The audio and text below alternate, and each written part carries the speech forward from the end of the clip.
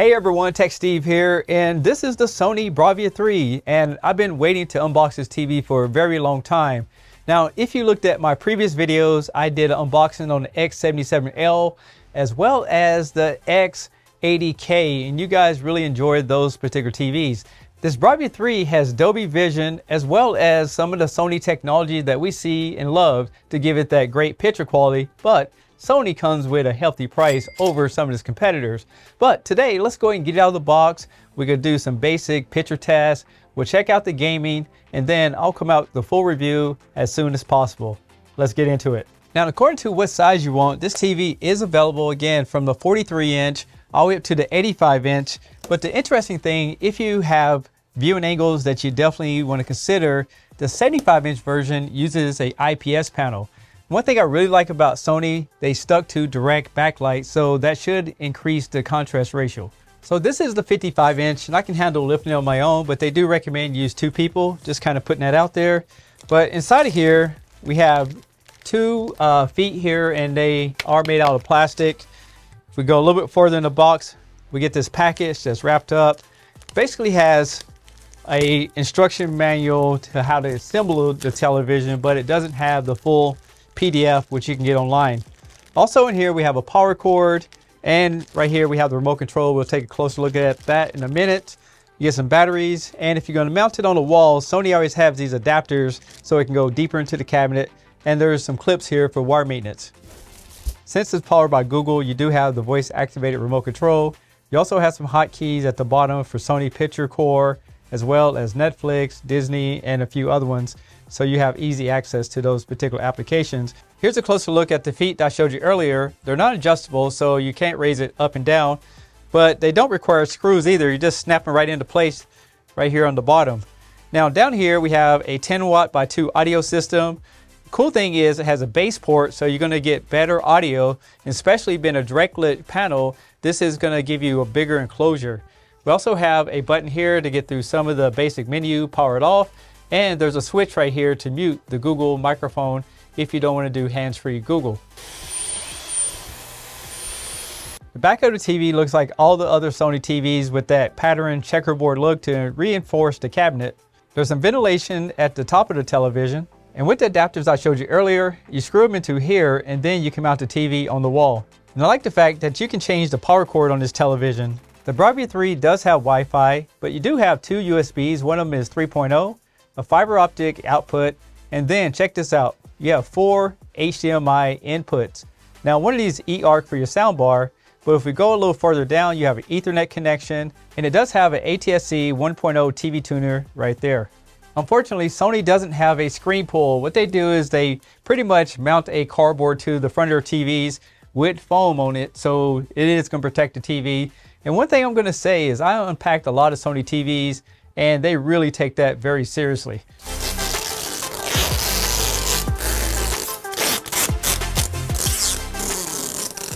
I went ahead and got this TV all set up, but one thing that stood out to me is that besides setting up the Wi-Fi, the Google account, going through Sony's terms and conditions, is that you literally had to put in a parental control on this TV, and I think that's something they could get rid of. This Bravia 3 is powered by the Google operating system, and it seems to be pretty good. There's a couple things I want to point out as we go through just some of the highlights of the menu system, but we'll get to that in just a minute. You also have access to all the Google applications, and Sony has their own tab up here, and if you want to experience and see what Sony's all about, everything's in here, how-tos and things like that that you can check out if you purchase this TV. Now, if I was to buy this TV, the first thing I would do is go into the settings. I would then go down to System, and you want to make sure you turn off this sound. So if I turn it back on, everything that you're doing is going to have this sound, and that's not good if you're watching the TV late at night. It could be slightly annoying. The second thing I would do is go into the energy and power settings.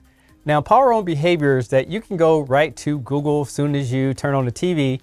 But if you connect something that you use all the time, like an Apple TV or Chromecast or something like that, you can go to the last input used.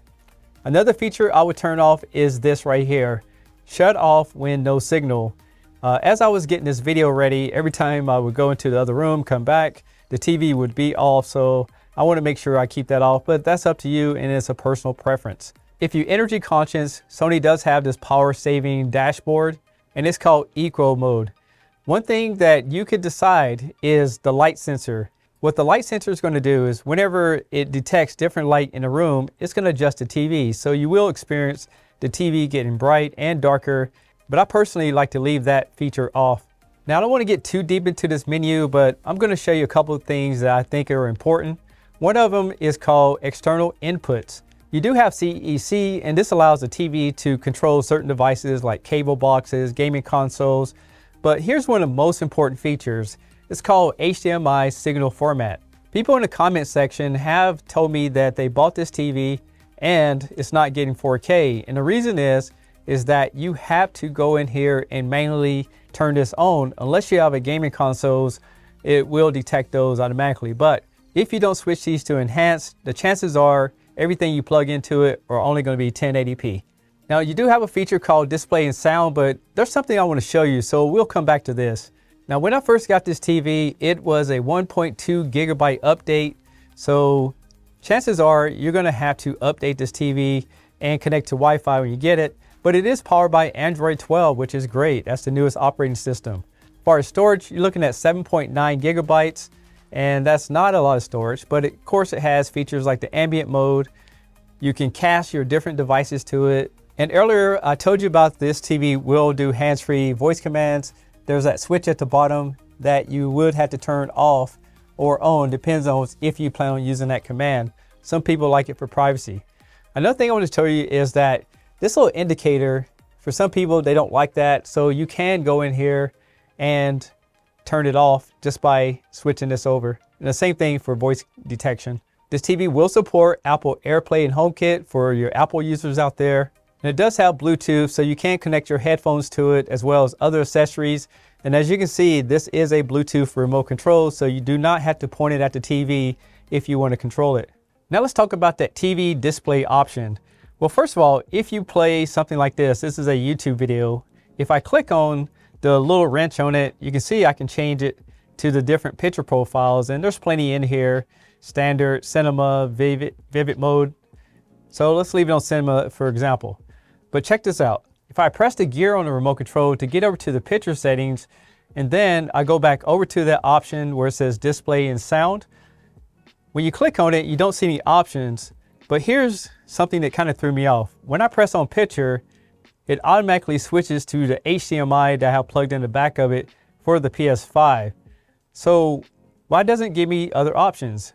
And another thing about this is that with the PS5 plugged in, it automatically went to HDR in game mode, and I can't switch it out of game mode. But this leads me to believe if you have a PS5 and you don't want to watch things in HDR, as the minute you hit that gear to get access, it's in gaming mode. And as you can see there, it's saying feature not available. So I can't just put this back in cinema mode or something like that. Now maybe there's a way to bypass it, but for now, I'm not seeing any option to change this out of the gaming mode. And that's something that we should have control over as consumers. Now we're still in the PS5, but let's go see what the capabilities of this TV. What we're gonna do is go over here which says info for connected HDMI devices. Now, mind you, this is a 60 Hertz television, and I do have an HDMI 2.1 cable plugged in that's always there. But when it comes to 4K, this TV does not support variable refresh rate, but of course, you get HDR, and again, it is available at 60 frames per second. Another thing I noticed, there's no option for 1440p, which I've seen in some other TVs like TCL and Hisense, so this is surprising. And then we go over to 1080p. Again, we have access to 60 frames per second in HDR. Now we're going to check the input lag. We're going to make sure the TV is in gaming mode. And again, this is a 1080p tester, 60 frames per second. And we're getting a respectful 9.4. That's actually pretty good. So far as gaming, you don't get all the bells and whistles, but you do get some good input lag. And that's going to be great for anything with a lot of motion. Now, as far as gaming bar, this TV does have one. You're going to take the menu button and press and hold it down. And then you get this basic one down here. So you do have motion blur control, black level EQ, the crosshair, so you can have that in the center. And then you can change the type of the crosshair to different colors. So that's the options as far as the gaming menu.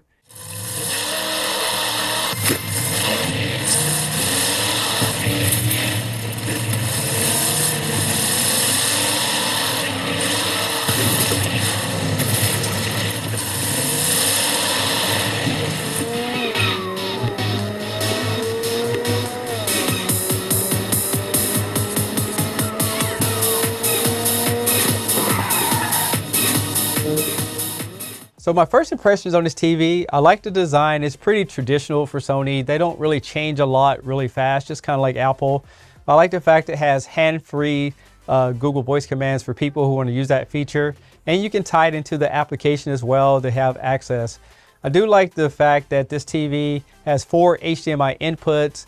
It is 60 Hertz, but there is some room for improvement what I'm seeing so far without doing a full review. First of all, in this price range, you can get larger TVs like Hisense or TCL, and you can get a TV that supports 1440p for people who care about that. You also can get a TV with variable refresh rate. So it leads me to believe this, that Sony really want to focus on the cinema experience. So watching the movies, just kind of playing around with it, I can say that it looks really good on movies. You just can't beat Sony's color science. The second thing about Sony is that reliability. A lot of TVs, if you go look at reliability, Sony is one of them. I think what they do is still use premium parts, but at this point, the X1 processor that's in here has been out for about 3 or 4 years, unless they did some tweaks to it. And I know it might be hard to change, but it might be time to make an X2 processor that has more capabilities than what we got here. But for people who love Sony, I'm gonna say that picture quality, hands down, is gonna be really good on this television. Not gonna get the blackest black levels because it doesn't have full array local dimming, but as far as colors, I think this is gonna be a great television. Can't wait to get into the full review so I can really take a deeper dive into the settings and the picture profiles and show you Dolby Vision, all that good stuff. And I will tell you that I have 2 more unboxings to do. Once those are done, we'll start doing all the reviews. So do me a favor, leave a comment below. Tell me what you would like to see in this TV review so I can use that information to create a better video for you. If you haven't already, make sure you go over to 4ktvchat.com. If you have TV questions beyond YouTube, where you can upload pictures, you can share your stories, as well as upload video clips. I'm Tech Steve. Thanks all for watching, and I'll catch you on the next one. Peace.